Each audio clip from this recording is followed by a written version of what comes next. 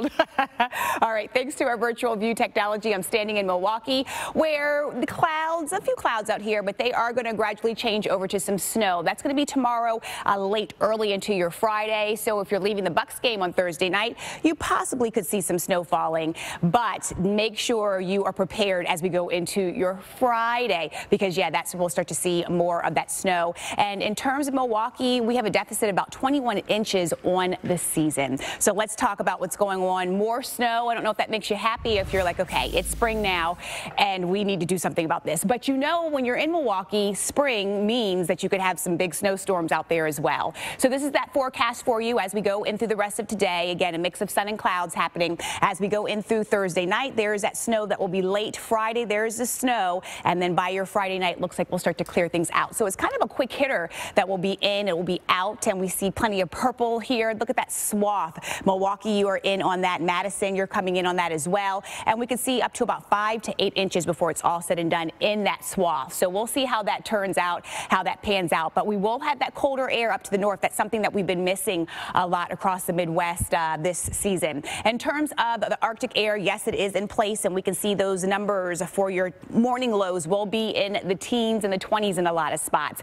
Check out these systems here. So we do have an area of high pressure to the north. We do have that area of low pressure, and the difference between the two, that's where we're going to be dealing with some very breezy conditions. So the winds are going to be gusty as we move through time here. So there's that area of low pressure, continues to work its way on off towards the south and east, and as it does that, it's going to lay down some of that snow. Once again, we talked about that swath of about 5 to 8, but we can see around Bismarck, Fargo, possibly about 3 to 5 inches before it's all said and done.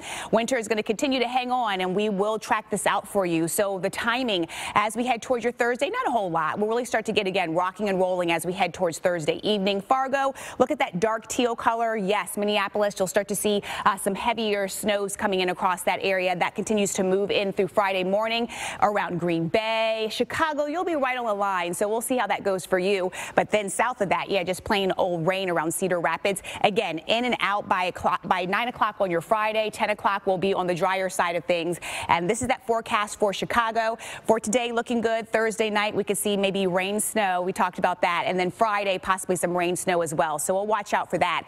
We look at what happens off to the north and east, and this is your Euro model. Look at this, very heavy around Portland, Maine. So further on off towards New England, the north and east, you'll see this. And pretty much in agreement with the GFS as well. The heaviest stuff, the heaviest snow will be further off to the north and east, and of course around the mountains. Jordan. All right. Above average here, already seeing 6-7 inches of rain in the south in some places just since March 1st. Here is a look at the rain in New York, because this whole system will be impacting us as it kind of rides up the coast. We could see some rain here. Again, another spot that doesn't really need it. The Euro having a little more rain than the GFS, but they're pretty similar here for us. So let's look at tomorrow. There's our system in the Gulf. That is going to be making its way eastbound. And then you see these two winds along the East Coast are going to be problematic for us here, along with the threat for flooding. You have that onshore push. You have the rain coming down. So there is that possibility. Greatest there in New Jersey. And these are the numbers I was talking about since March 1st. You're talking about 4 to 6 inches of rain, saturated grounds for us here into New England.